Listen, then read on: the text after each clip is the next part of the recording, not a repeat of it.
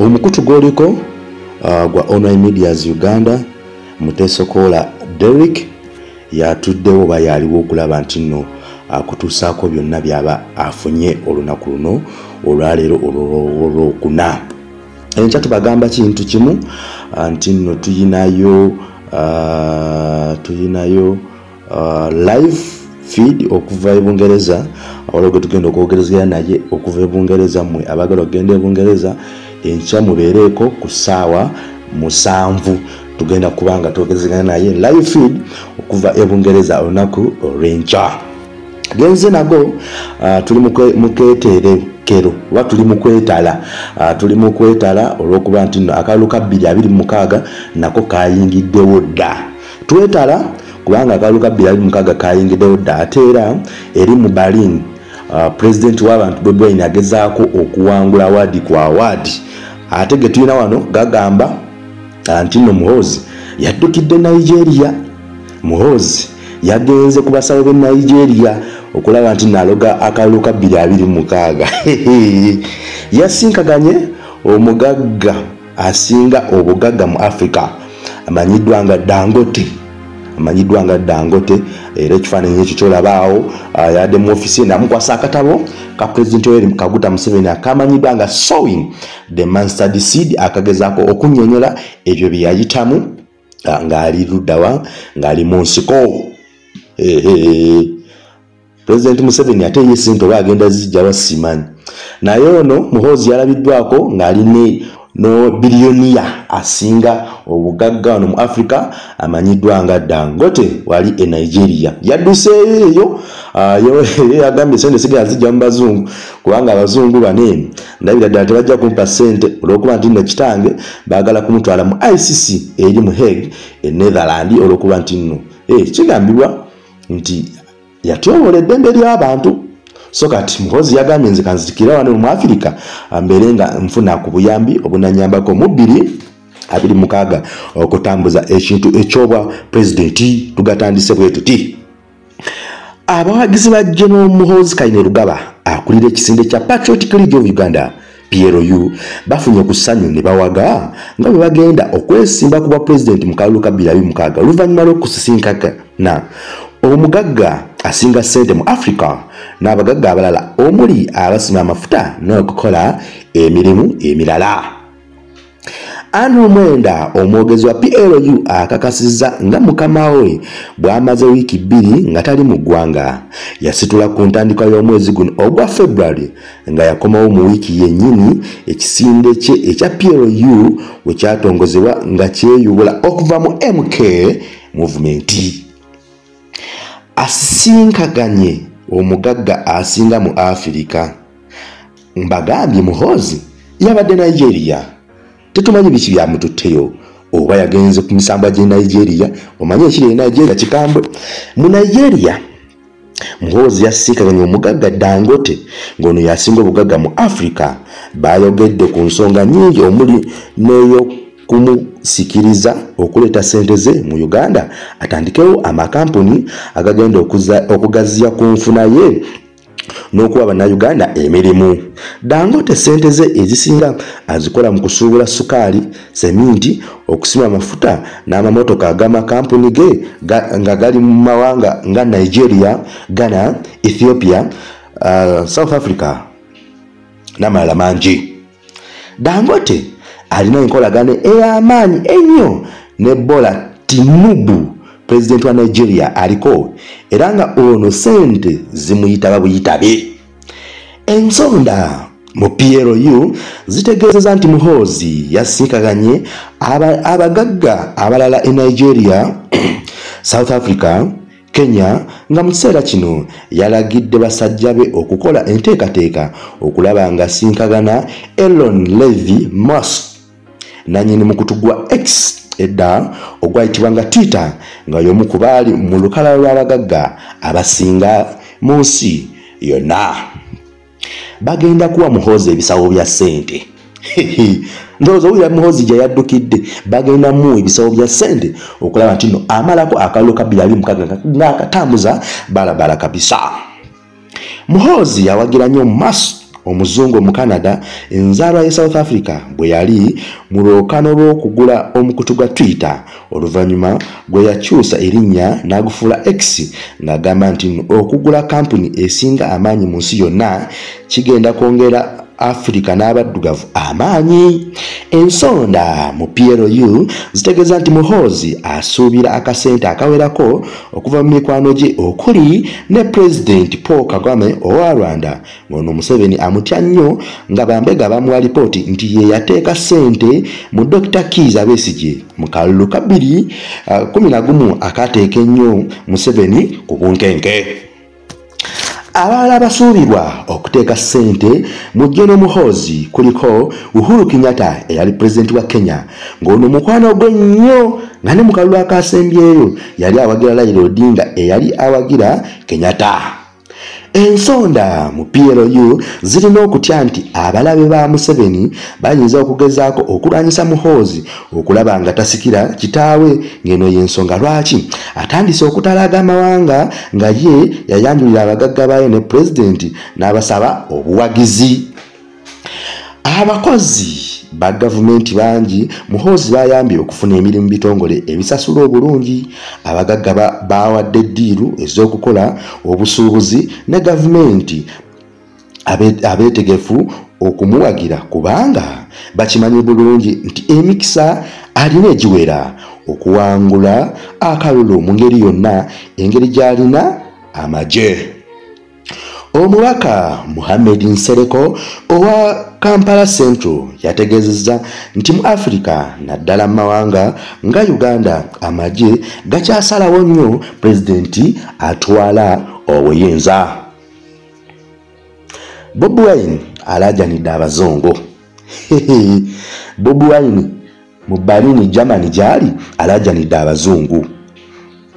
Robert Kyagulanyi Sentamu muyite Bobi Wine okusinga amaanyi ge gamuli mu mawanga g'abazungu abatakkiriza mu demokrasiya Museveni gwazanya mu Uganda nga basinga si basanyufu. Ne Muhoozi nga bakakasa nti alina enkolagana ey'omunda ne President Vladimir Putin omukambwe owa Russia. Era bano beetegefu okukola kyonna ekisoboka nga Bobi alya obwa pulezidenti w'eggwanga wattu Uganda. Museveni yayanjula dda Muhoozi ewa Putin mu 2023 ng'ono gwe yakwasa n'obuvunaanyizibwa obw'okugula ebyokulwanyisa okuva mu Russia nga bino eggye lya UPDF n'ebitongole ebirala bye bikozesa.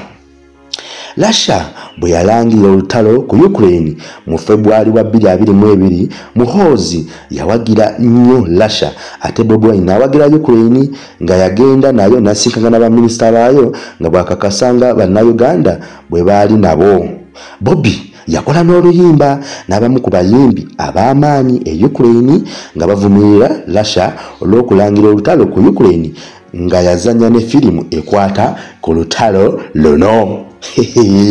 Akati no bannange mujja kuwulira enkalu.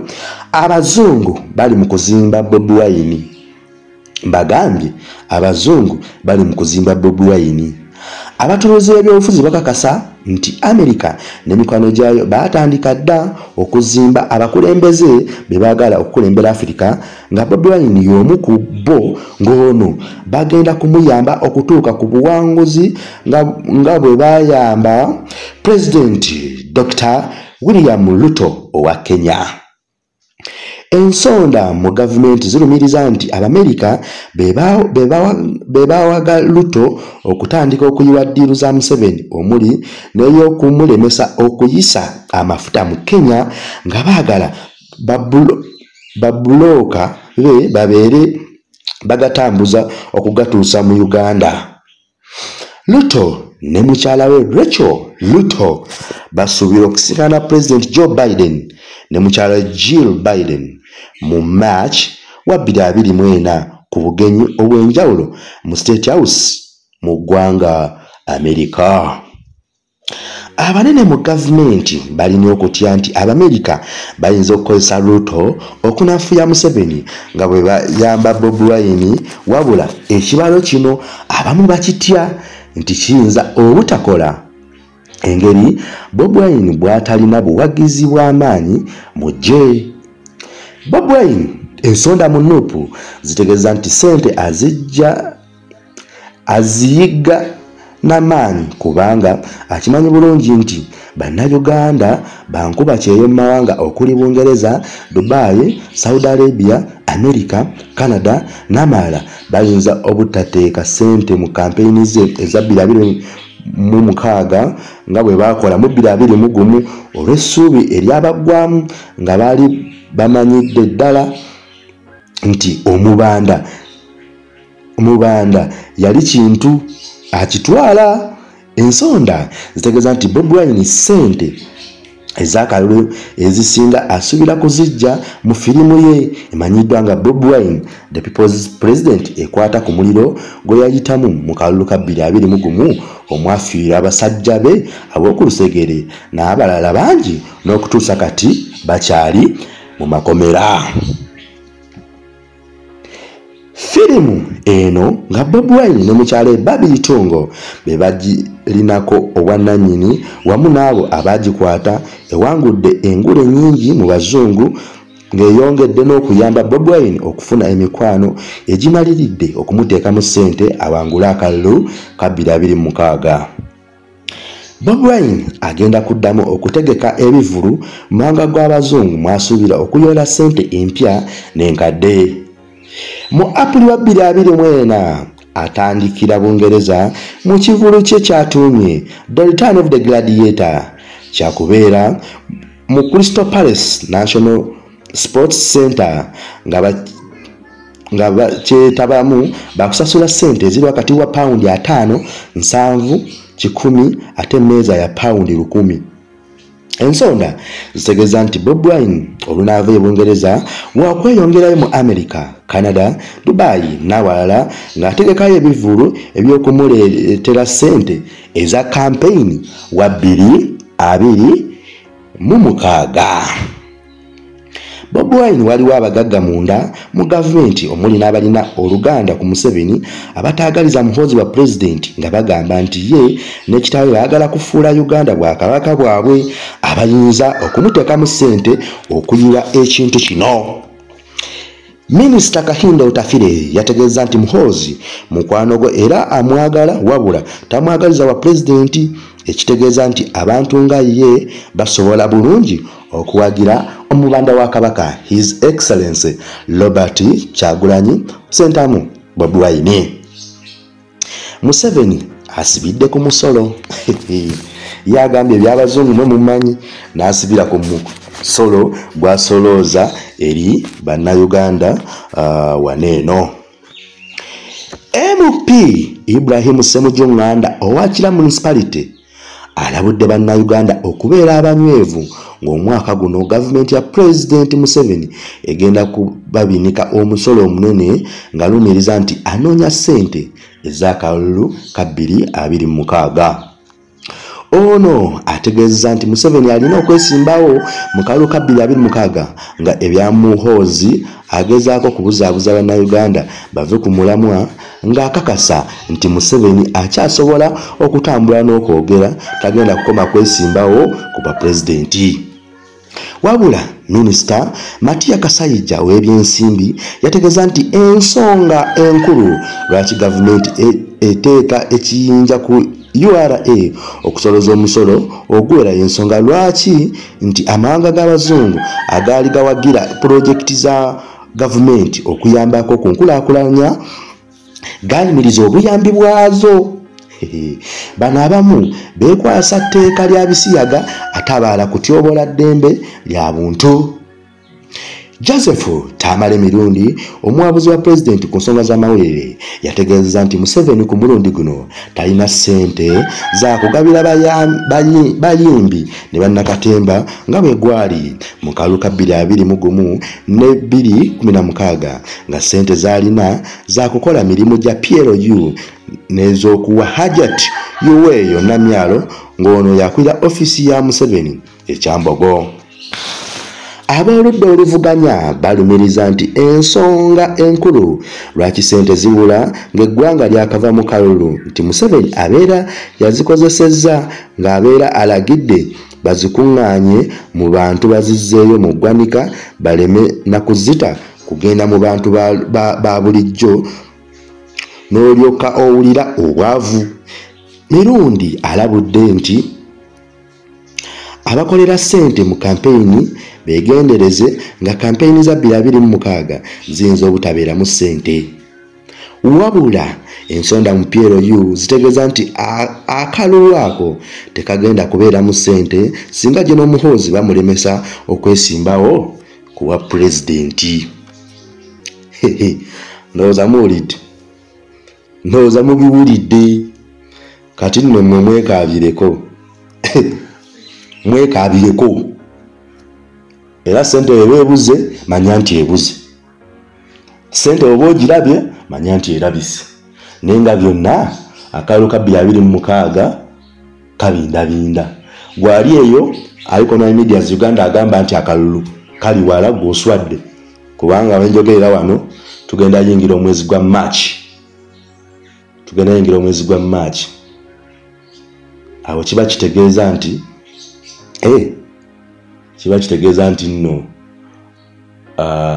omwaka guno nagwo tugutambuza. Lwaki Museveni agudde kava ekisozi?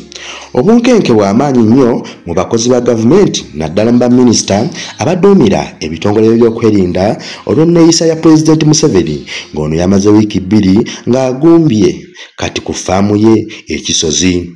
Baminisita babadde basuubira nti Museveni ku Mande ya wiiki ewedde agenda kubeera mu Kampala akubirize olukiiko lw'abaminisita olubeerawo buli Mande, wabula teyalabiseeko nga talina na biragiro bye yawadde.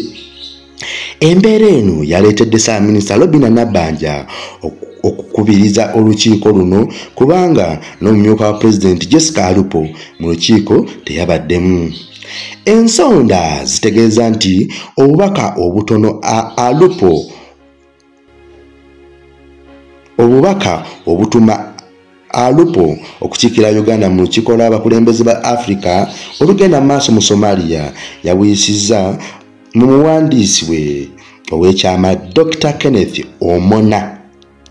Museveni yabadde asuubira okwetaba ku mikolo gy'okujjukira Ssaabalabirizi January 1 agambibwa okuttibwa Pulezidenti Idi Amin Dada, wabula teyalabiseeyo. Ssaabalamuzi Winyodolo ye yasomye obubaka bwe ku mukolo ogwabadde ekitigumu. Ensonda zitegeeza nti zaaweze wiiki 2 nga tewali minisita yenna ayogerezeganya ne Museveni wadde ng'ekisozi ku ffaamu ye yafunyeeyo akadde n'asisinkana abakulembeze ba disitulikiti y'e Gomba ne Sembabule. Ensonda zitubuulidde nti Museveni ekisozi yavuddeyo ku Lwokutaano n'akubiriza olukiiko lwa Security Council ne UPDF High Command mu State House Entebbe.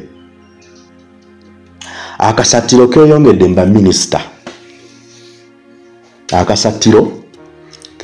baminisita. Bakubaganyiza ebirowoozo ku ngeri y'okwongera okuzimba eggye ly'eggwanga ery'amaanyi n'okugatta ebitongole ebikolera wansi wa UPDF. Ensonda zikakasa nti Museveni ekisozi yavuddeyo ng'amaze okutereeza olukalala lwa kabinenti empya gy'agenda okukola nayo ng'akalulu ka 2026 kengedde. Yali esuubira okulangirirwa wiiki ewedde, wabula n'agisiimuula oluvannyuma lw'abamu ku bakozi be okupasula amannya agagirimu. Museveni ensonda zitegeezeza nti asuubira okukola enkyukakyukano mu bitongole ebyokwerinda naddala poliisi n'amagye nga IGP Martin Okoth asuubira okuwummuzibwa. John Wilson Mbadi omuduumizi wa UPDF ensonda zategeezezza nti Museveni asuubira okumulonda ku bwa minisita. Mutabani we General Muhoozi gw'asuubira okuwa eky'omuduumizi bw'amagye ga UPDF. Tuliko na media Uganda. Ndowooza mubiwulidde byonna. Ndowooza byonna mubiwulidde. Enkalu ziri mu kalulu ka 2026. Enkalu ziri mu kalulu ka 2026. Bobi Wine adukidde mu bazungu. Muhoozi yagenze Nigeria kufuna dogo.